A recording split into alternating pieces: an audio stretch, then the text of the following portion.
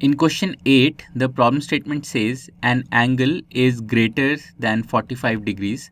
Is its complementary angle greater than 45 degrees or equal to 45 degrees or less than 45 degrees? So let's first understand this through a few examples.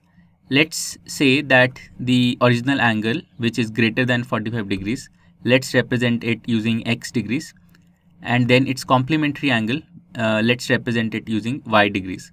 Now, what is the meaning of this word complementary? Two angles are complementary when their sum is equal to 90 degrees. So the sum of x and y should be equal to 90 degrees. So let's say that the original angle, which is greater than 45 degrees, let's say that it is 47 degrees. In this case, the complementary angle will be 90 degrees minus 47 degrees, which is equal to 43 degrees. Now, let's say the original angle is 51 degrees. In this case, the complementary angle will be 39 degrees. And let's say the original angle is, let's say 60 degrees. Then the complementary angle will be 30 degrees.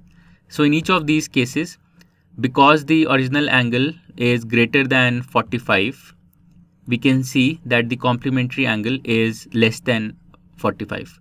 But why should this be the case? Well, it's very simple to understand.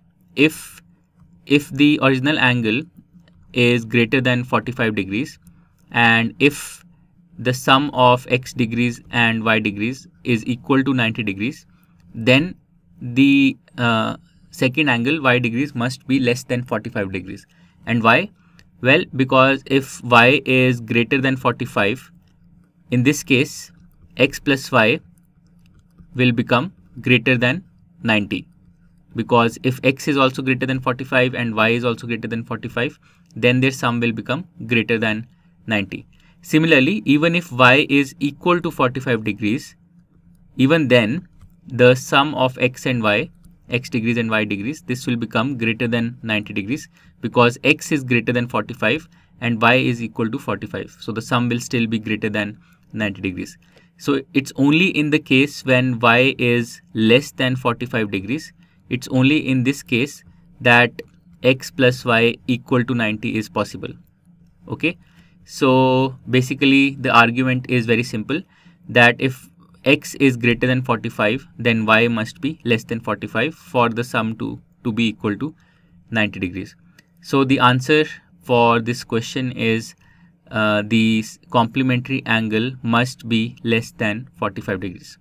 And this completes question number 8. To learn more about how QMath can help you crack school and board exams, explore QMath Leap, a live online classroom program run by highly experienced and committed teachers.